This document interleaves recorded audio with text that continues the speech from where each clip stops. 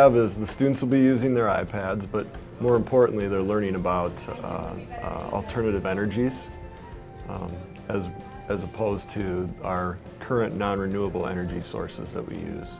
And so they're doing basically a research project through the iPads. And the way that they're presenting that is in a claim, evidence, reasoning format. So they make a claim basically saying which alternative energy is the best, and then they have to supply evidence, advantages, disadvantages to that specific alternative energy. And they'll be using the iPads to not only research it, but formulate a presentation on the iPads. Most of them are using Notability. It's an app on the iPads. And then they will also be using the iPads to present the material. And some of those will be presented individually at the table, so students will work around to each of those locations just to kind of work around the room and see those as individual presentations. And some of those we'll put through the Apple TV to project onto the screen, so that maybe we'll find one that's really exceptional and we'll put it up on the screen to discuss it. And the students in making these are putting text, they're putting images, and they're adding their verbal explanations through recording onto this app so that they can demonstrate their knowledge of the content. There are not many skilled people who know how to do it, so we'd have to build on that, and the availability of suitable locations also may pose a problem. The installation costs are a bit high. It requires the installation of power plants, and you have to get steam from deep within the earth, which requires lots of investment on time and a certified installer and skilled staff. By using more hydroelectric energy sources, we will lower the human impacts to our environment while making energy easier to access for nations around the world. In order to broaden the use of hydroelectricity, more of the government's money needs to be spent on the construction of dams. The dams would be an investment for our country. When we first started with this, iPads were kind of a big deal, and they still are. But our goal, I guess, was to implement new technologies into our high school. We see all these elementary schools like Lowell using technology, and we wanted to be able to take that same technology and apply it to our classroom so that when those students get to our high school, they're not like, oh, we're using the old laptops. And it's been very beneficial. Our students really feel that they're on the edge of the technology rather than lagging behind. And I would say that probably about 50% of my students, and these AP students that are juniors and seniors in high school, about 50% of them had never used a tablet before. And so they really we had a learning curve at the beginning of the year, but they're really flourishing now and able to demonstrate their abilities in so many different areas by using the iPads. One of the advantages of them is, like I said, you can research, create, and present all in one. It's very quick. They get onto the internet very rapidly, and they can utilize these resources pretty rapidly so that they're able to demonstrate their knowledge a little bit faster than using the old PowerPoint that would have taken you forever to log on a laptop, and then you have to set up the whole PowerPoint and do all these, and these apps are so specific to certain tasks that you want to do. Technology advances, and I think advances in technology are going to continue, so you're always going to have to keep using more technology, and it's always going to keep costing you money, but I think that's something that they should really budget for because it really helps you keep into date with everything. Like teenagers, we grew up with technology, so that's what we know about. And then I think since we have a better grasp on it, then that'll further our education because we know how to use it, and that'll just take it to the next level. I like the freedom that it gives us because it's not like a laptop. So, well, with the laptop, it takes forever to log on to them, and it really lessens the time that we have to use them. But with the iPads, you just pull them out, you log in with your name, and then you get the internet and everything. And there are different ways to present it because sometimes with the laptop, I didn't like doing prezzies or just PowerPoints. I wanted to do more, and the iPad gives me that chance to do more. Our evidence Science's biomass refers to a living and recently dead biological matter that can be used as fuel or for industrial production. Biomass generates electricity through the burning of things such as trash, dead trees and branches, yard clippings, and biomass may also include biodegradable waste that can be burnt as fuel. The United States currently produces about 0.5% of the U.S. electricity supply through biomass. Our advantages and disadvantages to biomass is that advantages are it is an exhaustible fuel source, it has a minimal environmental impact, it is very efficient, viable, and relatively clean burning, and is available throughout the world. Disadvantages would be contributes to global warming. If structurally burnt, they particulate with pollution. It's an expensive source, and there's most likely a net loss of energy. Energy must be put in the ground. Well, yes, you have to grow plants in order to burn biomass. The safety of biomass is that it can ruin water quality with a bunch of nitrates released into it through the process of runoff to nearby water. Biomass we compared it to wind energy because they are both alternative energy sources that produce electricity, and they are both very expensive. On the other hand, wind energy can only be produced when the wind is blowing, and it makes a lot of noise, which in return can destroy the environment or harm it. But an advantage of wind turbines are that you have the ability to lock and unlock them, which means that a disadvantage of that is that you cannot store any of the energy produced from them. So you have to unlock them when the energy is needed. And then for the development of biomass energy, you must need the resources, the correct technology, and the marketing to produce it. Here we have some pictures down here, some types of examples of biomass on the left and the right. What we've found is that the students seem much more engaged in their presentations. When we had to do, like many times we would jigsaw chapters and we jigsaw content so that we could cover vast content in a quicker time. Just in terms of a survey of it before we investigated it more, or as a review.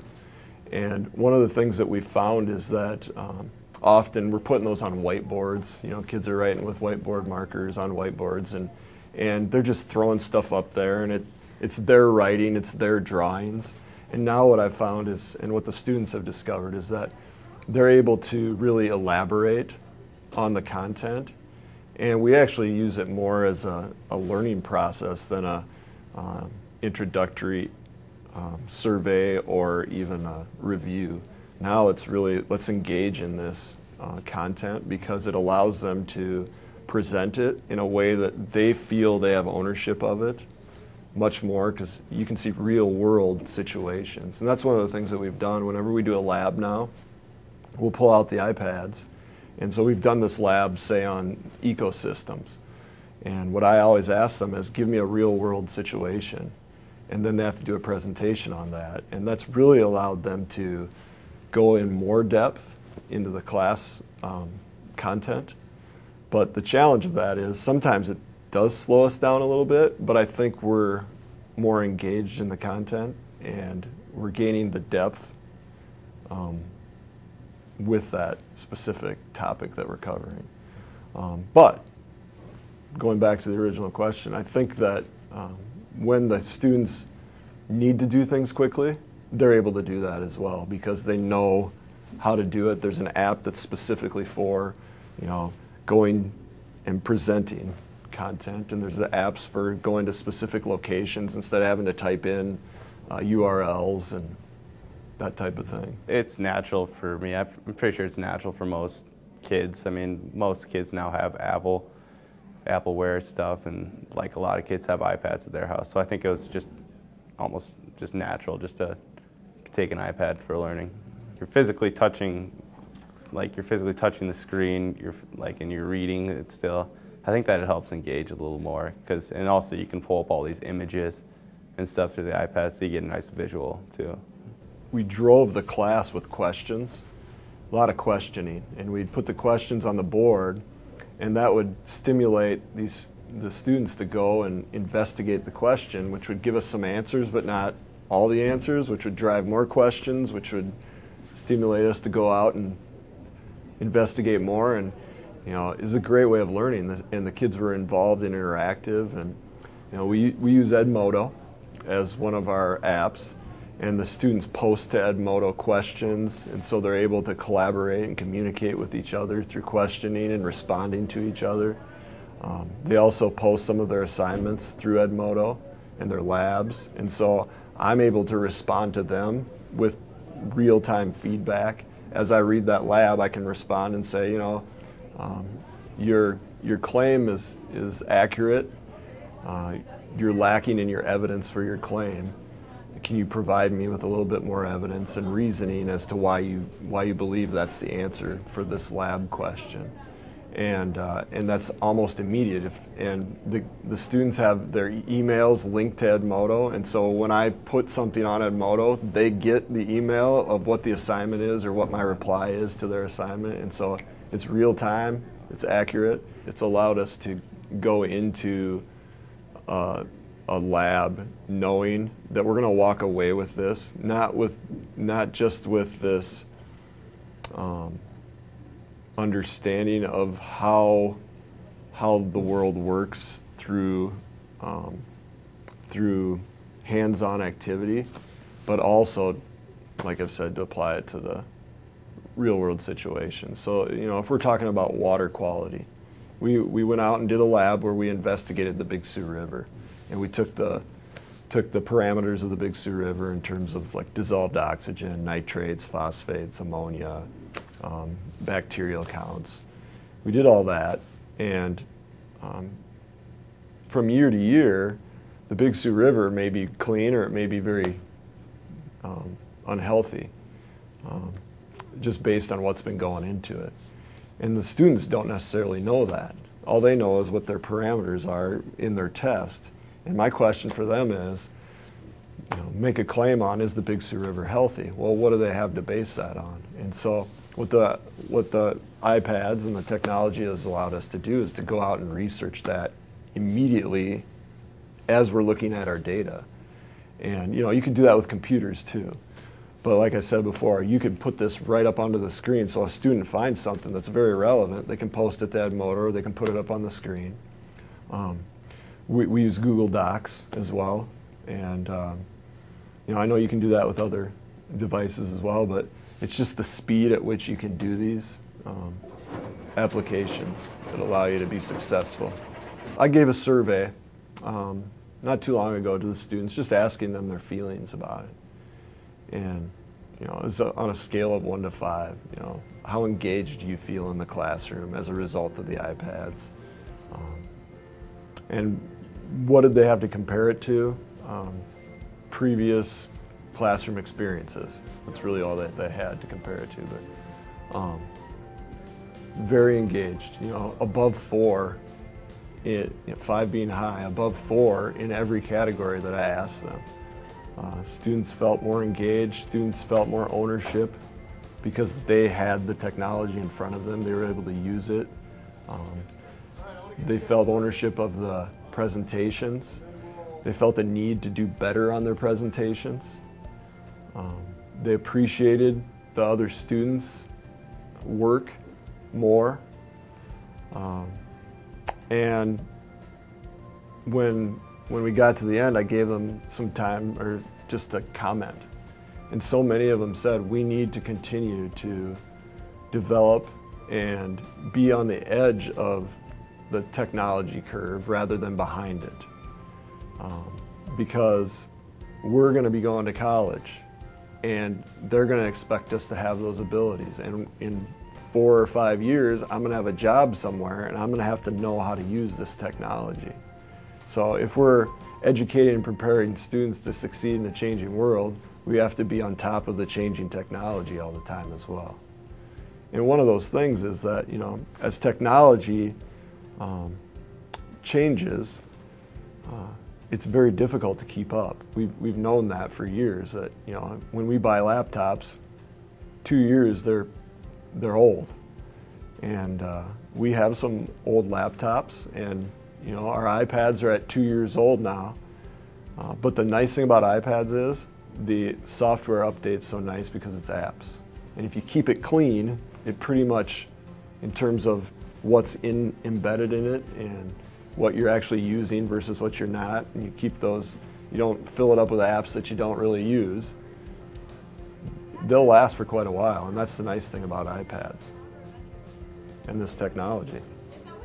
Definitely during like some of the movies we watch, we'll watch movies and use Edmodo and kind of like comment, because that's how we're used to like interacting with people. It's all social media, and that you could have that social media in school is kind of, teachers taking advantage of it is really smart, because that's what kids are used to, that's what kids like. Like you go around school, look at people's phones in the hallway, they're all on Twitter. Like, it's just how it is. That's how we communicate.